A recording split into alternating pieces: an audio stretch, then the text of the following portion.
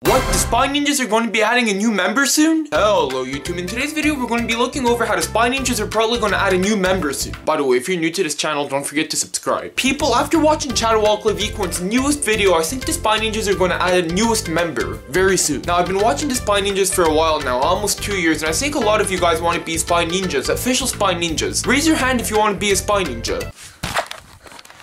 When all the Spy Ninjas were stranded in the desert, Melvin was talking to his egg, Albumin. Melvin wants Albumin, the egg, to become a Spy Ninja. Crazy Melvin! And crazy YUJSTER. He talks about how after this mission he's going to ask Chad and V to add Albumin the egg to the Spy Ninja group. We've come a long way, Al. We have a special connection, you and I. When we do find the others, I'm gonna ask them if you can become a Spy Ninja too. That blows my mind. Are they actually thinking about adding an egg? Why don't they add our homeboy Dax? Dax is more deserving than an egg to become a Spy Ninja. However, people, I'm here to say when Melvin says he wanted to add Albumin the egg to the group, he didn't mean the egg literally. Albumin is a code.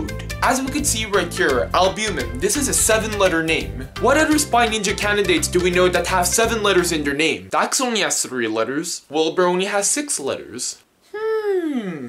This is kind of tricky. I figured it out, people. Don't freak out when I say this. It's I, YUJSTER. YUJSTER. That's 7 letters, and I could be a Spy Ninja.